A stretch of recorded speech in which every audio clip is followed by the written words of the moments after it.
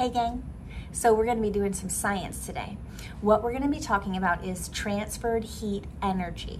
I've got a demonstration for you that's going to involve different temperatures of water. What we're going to try to notice is the way that the temperature of water affects the molecules of another substance that I'm going to drop in there that you're going to get to see. Think about the winter time. When it's cold outside, the temperature drops and everything kind of slows down, doesn't it? Animals hibernate.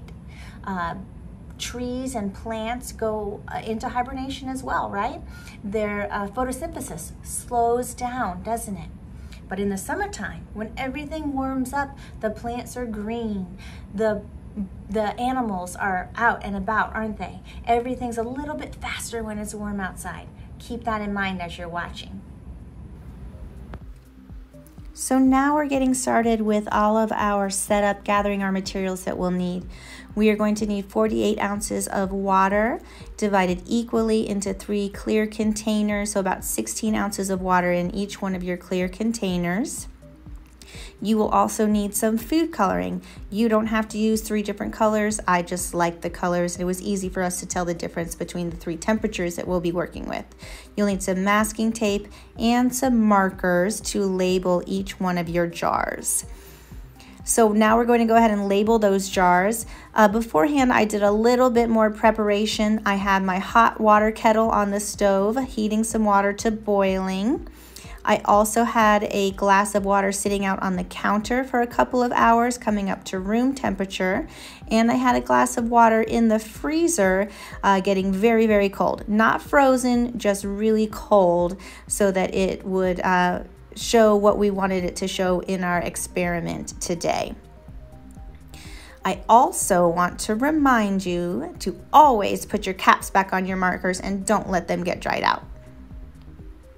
So we're going to go ahead and get started with the cold water first. And like I said, this water is not frozen. I didn't add any ice cubes to it or anything, but it has been sitting in the freezer for quite a while, so it's not quite frozen. Freezing temperature is 32 degrees Fahrenheit. This was probably about 45 to 50 degrees, so very cold. Very refreshing if you were to drink it.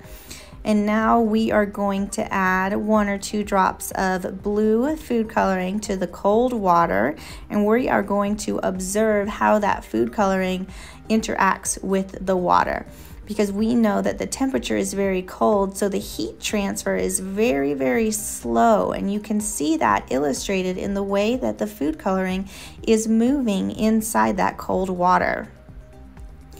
Next, we will move on to our room temperature water.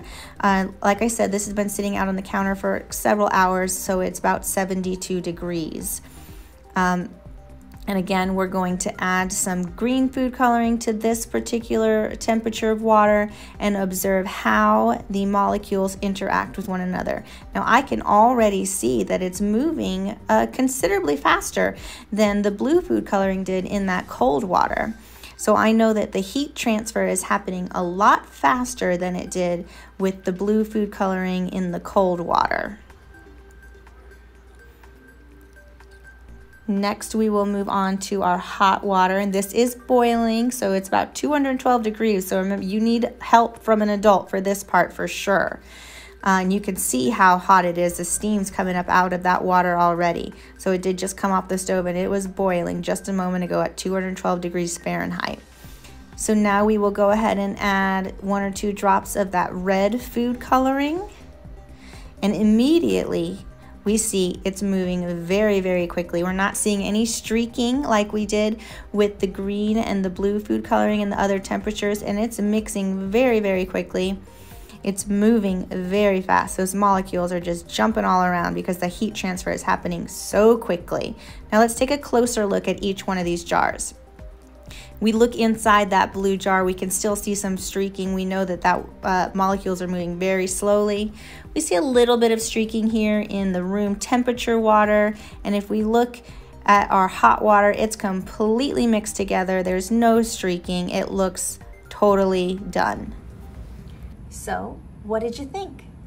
Were you really able to see how that red food coloring was much faster in the hot water, how its molecules mixed a lot quicker with that hot water than when we dropped the blue food coloring into the cold water that had just come out of the freezer?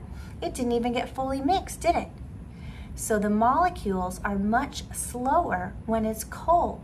Those molecules slow down when their temperature drops. When the heat transfer goes up and more energy is transferred from the hotter temperatures into those molecules, they move a whole lot faster, don't they? I hope you enjoyed it. I hope you learned a lot. I cannot wait to see your responses on Seesaw.